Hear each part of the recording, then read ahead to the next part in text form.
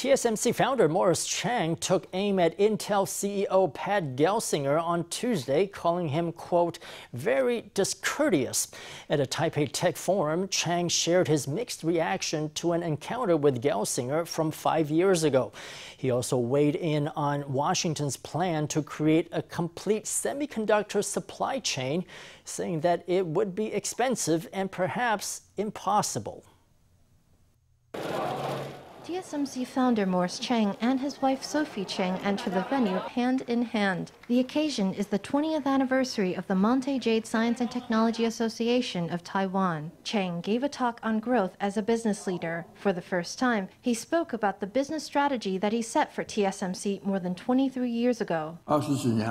It's been more than 20 years, so now I can make it public. Back then, it was a company secret. Chang revealed the goals he set for TSMC 23 years earlier. He intended for TSMC to gain a market edge through technical quality, reliability, and marketing. Over the years, the only goal not met has been offering low prices. At the forum, Chang also spoke about his interactions with Pat Gelsinger, CEO of Intel. 我是每一个 Intel CEO 我都认识，包括这个家伙。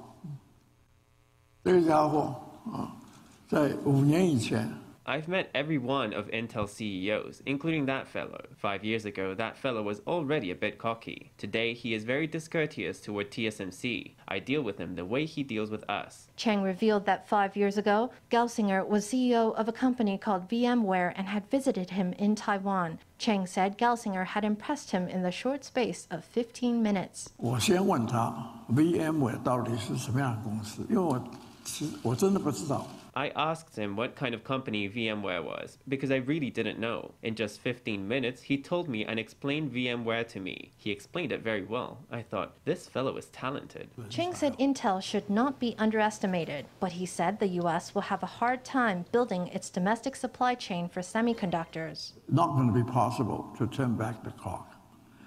And if we want to re-establish a complete supply chain, semiconductor supply chain in the United States, you will not find that to be a possible task.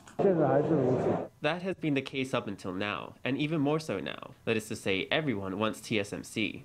Will the shortages end soon? I think they'll eventually be resolved in the end, but I don't know when that will be. Speaking at a TSMC Sports Day 2 years ago, Chang predicted that the company would gain global geostrategic importance. Now retired, Chang is as confident as ever that the firm he founded will continue to be the bulwark of Taiwan's economy.